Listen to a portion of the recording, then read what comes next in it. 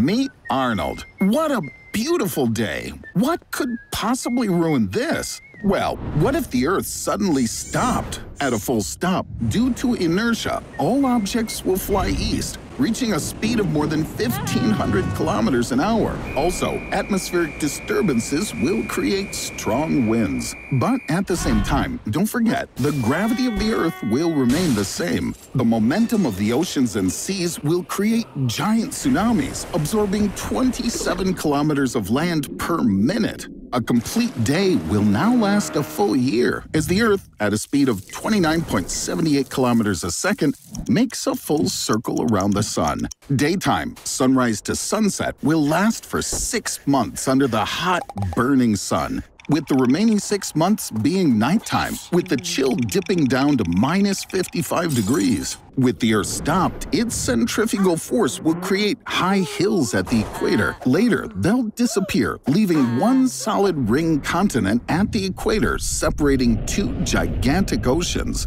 But the worst thing that will happen will be due to the core of the Earth stopping spinning. After all, it's the large molten metal sphere, which, through rotation, generates the Earth's magnetic field. The magnetic field protects the planet from radiation, so from now on, being on the surface is deadly dangerous. Arnold, I swear, you're like a moss piglet the way you survive disasters. You need to find shelter. I suggest you move to the equator where it's safest. Hurry, Arnold! You can catch the last bus to the catacombs. Now, everyone is moved under the surface of the Earth. Don't worry, these are real cities with improved security. You can even grow food here. What an adventure, Arnold!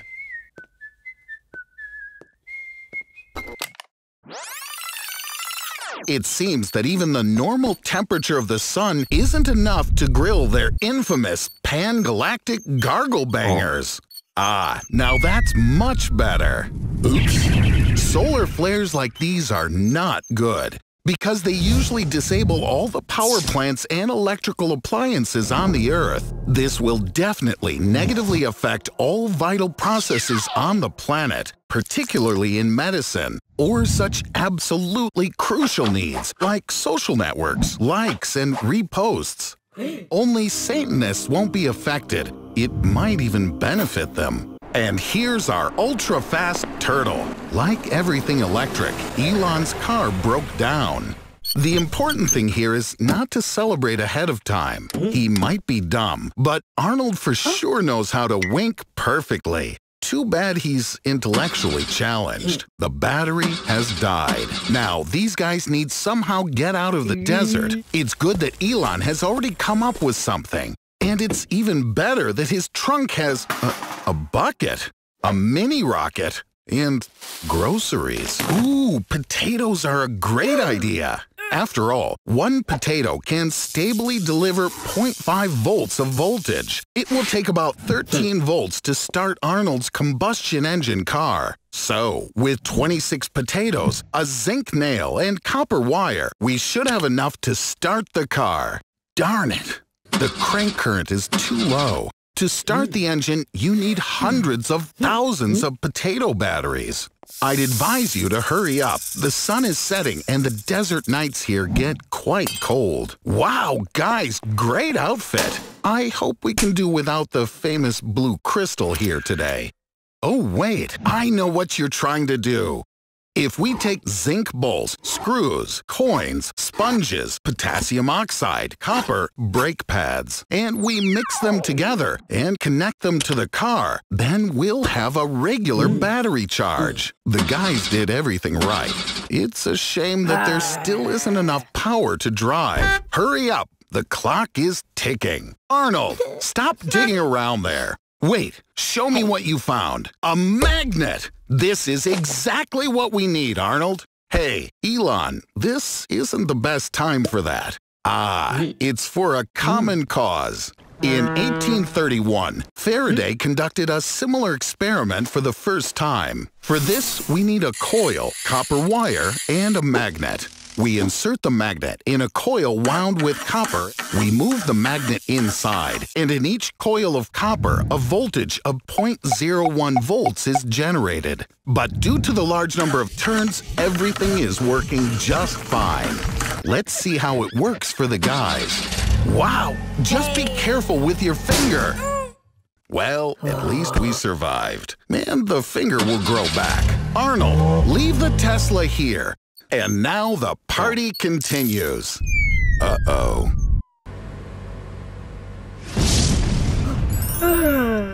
Another evening session of degradation watching TV. So what do we have here? Elon Musk has launched a new rocket into space, and space has launched a meteor back at Elon Musk. Arnold, relax. You don't even know what a meteor is. A meteor is a large celestial body of cosmic origin.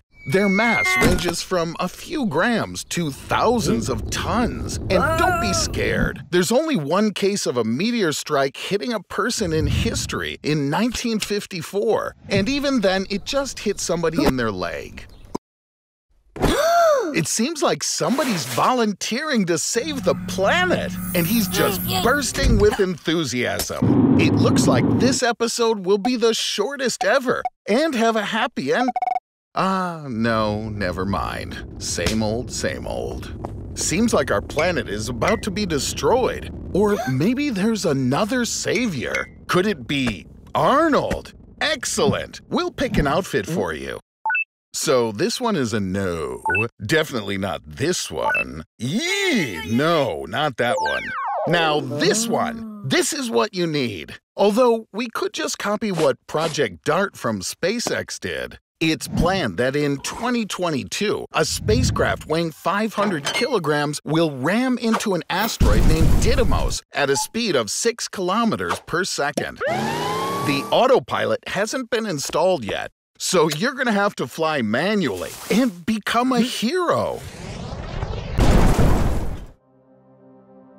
Oh, wow, Arnold! You survived! Pretty much like all the other lowest forms of life, like microbes. But now there is a small issue with water.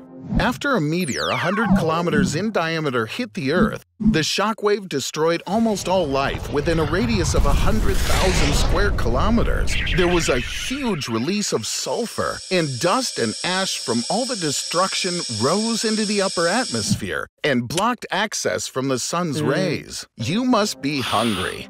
It's good that you kept your space food in the rocket. There wasn't any food. That's terrible, because there's no food left on Earth. It's good that you're in a spacesuit, since it's minus 50 degrees outside, and you don't want to walk here for very long. Watch out! I forgot to add that cockroaches have also survived, and they've mutated just a wee little bit. You better run to infinity and beyond. Arnie, wake up! A giant tornado is rushing towards your home. Quickly, run out in the street. You need to get out in the open. Well done. Of course, in order to really save your ass, it would have been a good idea to hide you in the basement of your house. But of course, it's more interesting for me and our viewers to see what will happen to you inside of a tornado. Ready? And go! What's inside, Arnie? The width of the funnel of the largest tornadoes can reach 1,500 meters. You'll be there as it turns around. Every year in the United States, about 1,000 tornadoes form, and only a few of them are truly gigantic. You're lucky again, Arnie. You're in one of those. I think now it's a good time to discuss low pressure and oxygen discharge.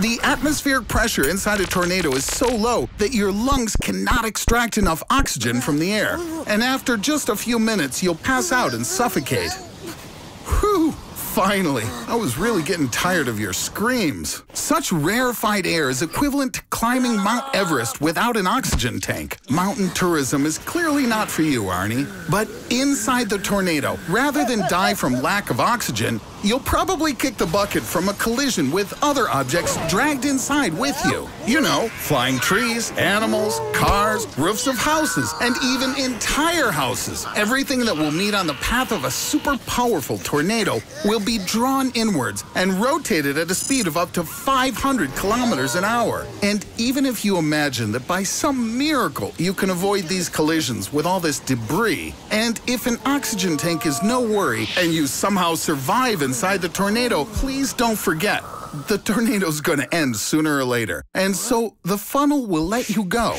and you'll fall from quite a height back to solid ground. That you're definitely not gonna survive, Arnie. Okay, I'll save you again. Why am I doing this? Don't thank me. I know why I saved you. The city is in chaos. Two giants, King Kong and Godzilla, are fighting. Good morning, Arnold. What are your plans for today? Maybe the plan for today is try not to die. Are you scared, Arnold? But what if this is all made up?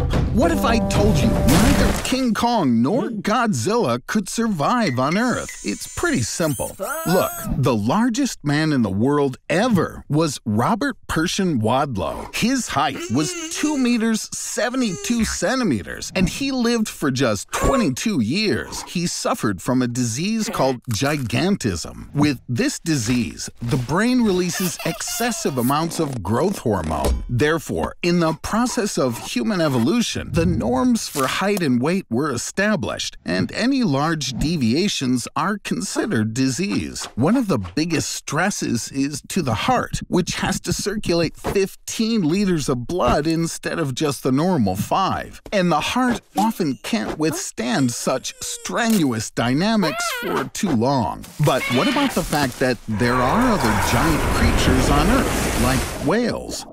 Well, everything can be easily explained. The density of water is higher than the density of air and is almost equal to a human's density. That's why we can float on the surface of salt water. This means that the habitat itself supports the weight of living things. For example, whales, whose ancestors 50 million years ago looked a lot like a dog with hooves. Godzilla and King Kong could not exist on Earth at all because of our friend gravity. But let's say we turn off gravity to scientifically allow for the existence of Godzilla and King Kong. Everything on Earth that isn't fixed to the ground would take off into space. That includes people who, if caught in the open, will be shot off into the great beyond. And those lucky few who find themselves in a room somewhere can still live for some time, until the houses eventually fly upward. And in the end, our planet will completely crumble into pieces. Arnold, I know you're a little tired of all of our experiments. How about some happy time for you then? We can arrange that. Here, take this remote. As you can see, it has 3 buttons. Press the first one. You've just traveled 3 billion years back in time. Only unicellular organisms lived during this era. No pain, no humiliation. So Arnold, you happy now? On second thought, to be honest, I'm worried for humankind if you should somehow become its founding father. How's this for a change? Earth 2020, and you're now the happiest human alive. Because you're the only human alive. Everyone else on the planet disintegrated when a dark matter experiment went awry. What are your plans, Arnold? Hey, where are you going? I wonder how long you can survive. With no one to work at power plants, there's no more electricity. And that means no heat, no fridge, and no clean water. Maybe you should look up some survival tips on the internet. Oh, wait, there's no internet anymore. You're just going to have to figure out how to survive on your own. Water. Bottled water has a shelf life of about 2 years, and you can sterilize river water with strong alcohol. What about food? The only food products with an unlimited shelf life are rice, powdered milk, and honey. And to be honest, I think it's unlikely you're ever going to master the art of hunting. To diversify your diet, you're going to have to move to Mexico. It's warmer there and you can take up farming. You're also going to need to acquire some medical skills so you don't die the first time you cut yourself. And even after solving all these basic survival issues, you'll have to try not to lose your mind from the absolute and unrelenting loneliness. Well, looks like you made it, Arnold. Alone, and without all those pesky people who produce foodstuffs, build houses, manage water treatment facilities, monitor sensors at nuclear power plants, and control space stations. It's time for the third button, Arnold. And you've still got 2 fingers left to press it. I believe in you, man. I'm the one who saved your butt by stopping time, just like they do in cartoons. What would you do first in such a situation? Maybe go look in the Pentagon archives and find out if Armstrong really did go to the moon. Or maybe you dare to kiss Susie. Ooh. The main thing is not to end up in Japan. They love stopping time. I mean, they just really, really love it. In terms of physics, if time stops, then everything stops.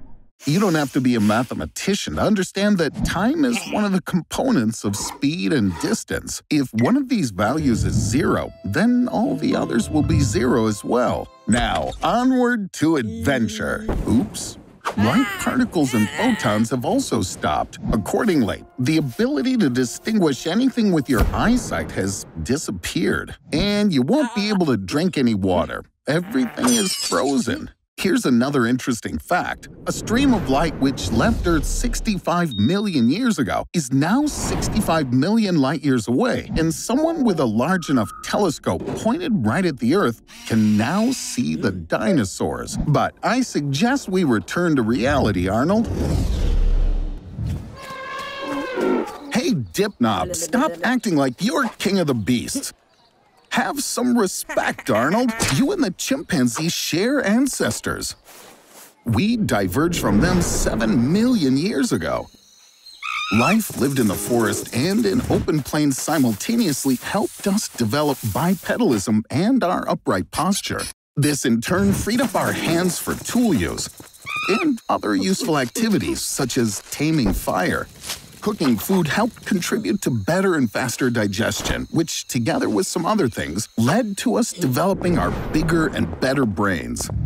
Yes, Arnie, I know it's hard to believe, but the march of evolution is still ongoing. For example, because we began to cook food before eating, our jaws have shrunk and wisdom teeth have already stopped growing in 20% of human beings. In addition, along with the improvement in the quality of food, the average height of Homo sapiens has increased by 10 centimeters. But then again, so has his weight. However, for modern people, it's not body changes that are so important, but technology. It allows us to move around while sitting, fly, and even get a cold beer without getting out of our comfy chairs. What'll be next? Wow, look! It looks like scientists have created a supercomputer that can predict our future, and it has a message for us. Let's listen. Over the past 100 years, the number of people on the planet has quadrupled. At the same time, humanity has destroyed 80% of all animal fauna. And environmental pollution has already led to irreversible climate change. Therefore, in the future, due to global warming, our bodies will stretch, our skin will darken, and our ears will grow out for better heat dissipation. Whoa, Arnold, you look a lot like your neighbor, Henry.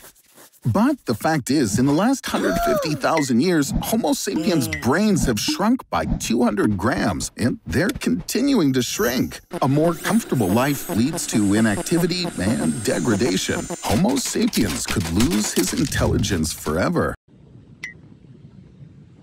So you're not busy right now. Let's play a really popular game everybody knows. The floor is lava, but here it's real lava. Cool, right? This is what an ordinary children's game can lead to. Global catastrophe. Don't touch the floor, Arnie. The temperature of lava can reach 1200 degrees Celsius. You can move around using any items you see. But remember, the chair will burn up in just 3 seconds. Your bed will disappear in 5, and your TV will melt faster than a single TV commercial. Come up onto the roof. Hey, don't fall off. If you fall into the lava, you'll get a serious burn that'll destroy all your nerve endings and boil your subcutaneous fat. But on the bright side, this does mean you won't even have time to feel how the lava burns you all the way to the bone. Get it together, man. Oh no, you idiot! Metal constructions will always heat up the fastest, you dimwit. But take it easy. Even if you fall, you won't drown. Lava is not as liquid as it seems.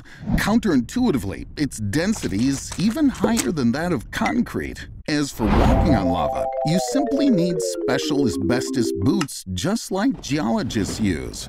Wow, it's getting hot! At this temperature, all the water in the oceans will boil and turn into a ginormous pot of fish soup. It's time to save the world's last fish. But really, the worst thing is not the hot lava, but what happens when it cools down. As it loses temperature, lava creates acid clouds of steam and gas, and they contain teeny tiny glass particles that are dangerous to humans. But don't worry, soon the whole world will turn into the Hawaiian Islands.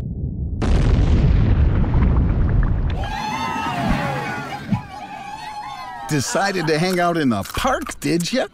Looks like this burrito was out of your league. Quick, find something to drink. Arnold, wait. God knows what might be in this magic shop. Well, since you've successfully solved your Mexican food problem, let's go have some fun. What a huge line. It looks like you'll have to wait for a bit. Or... Arnold, this is not a good thing to do. Looks like this cute little granny needs your help. Arnold, watch out! You know, Arnold, I decided to go to the morgue and say my final goodbyes to you. Oh my God, are you alive? No, you've been resurrected. It seems that the elixir you drank worked. You are now immortal. Congratulations, Arnold. You will now be the longest living organism on Earth. Your body is now regenerating, and the term cellular senescence is now just a joke for you. Well, how are you going to use your immortality? Got it. You'll cross the road on red. Grope random girls.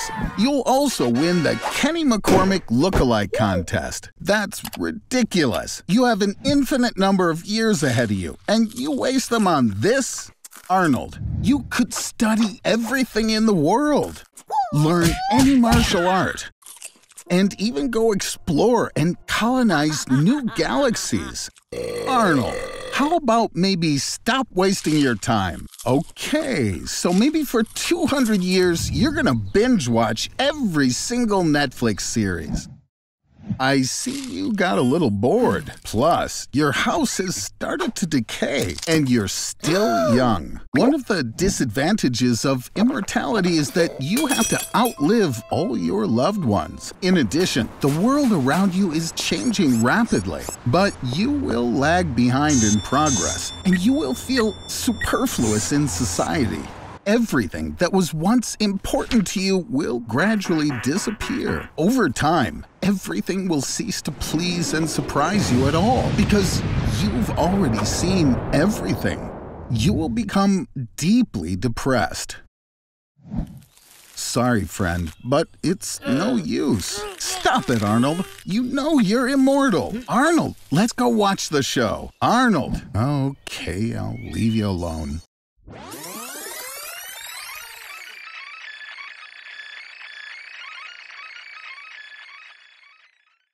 Oh, Arnold, you came back just in time. The sun is dying and turning into a supernova, and you got the best seat to see the death of our solar system. Say goodbye to planet Earth. Wow, Arnold, congratulations. You died and went to heaven. Arnold, get in line and wait for St. Peter to let you in. Ooh, how cool is this? Hey, wow, look, is that John Lennon? No, wait, it's just Jesus. Here, there's even a wall of paintings of God made by great historical artists. Here, in ancient times, people believed that God was terrifying and bloodthirsty. For example, Aztecs constantly sacrificed people to their god Huitzilopochtli to make it rain. The ancient Greek gods personified human qualities or natural phenomena. Unfortunately, Arnie, in the Christian paradise, unlike the Muslim one, you don't get 72 virgins. But hey, look, right there, it's John Lennon. Or is that Jesus again? And here he is. He has many names. The Creator, Jehovah, Adonai, Yahweh, God. Oh, shh, he's sleeping. You probably shouldn't mess with his stuff, Arnie. Arnold, what are you thinking? You can't go in there. This is the control center for the whole world. Don't touch anything, Arnold. Oh, this is not good. Over the past few centuries, religious belief in the world has been dropping. And God, as the most popular being in the world, has a lot of haters. You dare play God, Arnold? Man is simply too greedy for this role. There are lots of examples from history, and they all ended pretty badly. Arnold, stop! This ain't a joke, buddy. Great. Now everything's gone haywire. Fanatical faith has always led to wars. And now a nuclear crusade has begun. Arnold, stop before it's too late. Are you even listening to me? Phew, just in time. Hey, God, don't take this the wrong way, but thank God you're here. Arnold, looks like you're done.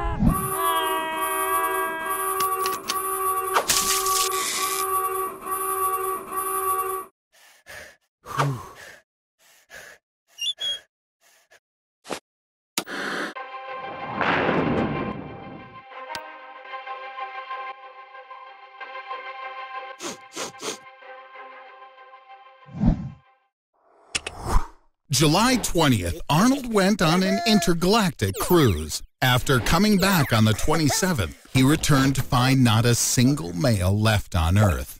Everything has gone wrong. Telephones and microwaves don't work. Uber has been replaced with bicycles and horse-drawn carts. Instead of lamps in houses, candles have been lit again. This is because all of the areas in which mostly men previously worked have now ground to a halt. Arnold, why are you running away? Every day, your body produces up to 70 million spermatozoa. You could physically fertilize up to 8 women per day. But since many have disdained even touching you, it was decided to artificially plant your seed in the egg cells. And so the number of pregnant women has increased to 15 million. Now, you're not just more popular than all the Kardashian sisters put together. You become a matter of national importance. Women please you and carefully examine you. But there's a flip side to all of this. You're a prisoner, and you have no right to leave the country or evade your obligations. Your seed is now worth more than any precious metal in the world, and soon will instigate a third world war. It will all end in... No, in 14 years, when the boys begin to enter that transitional age, and the first seed appears. Taking a bath, are you? Imagine if a wave caught you not in the bathroom, but in the sea. The Black Sea is, in fact, also a large bathtub, just the size of 340,000 cubic miles. It would take about 243 million years to fill it up. The sudden movement of tectonic plates causes waves. The seabed rises several hundred meters, thereby creating the deadly tsunami waves. We're now located in Portugal.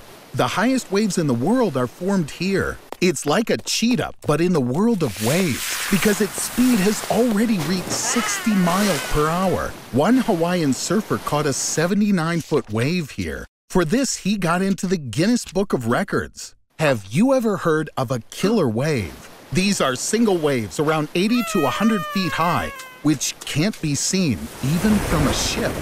They can appear suddenly and imperceptibly. Therefore, there's very little time to save a ship's crew. Killer waves can sink a ship in just one hit. Even Conor McGregor would envy such a knockout. The largest wave on record was formed in 1958 in the Lituya Bay in Alaska. The wave reached 100 feet in height and covered the mountains approaching the bay. As a result, all vegetation up to an altitude of 1,700 feet above sea level was destroyed.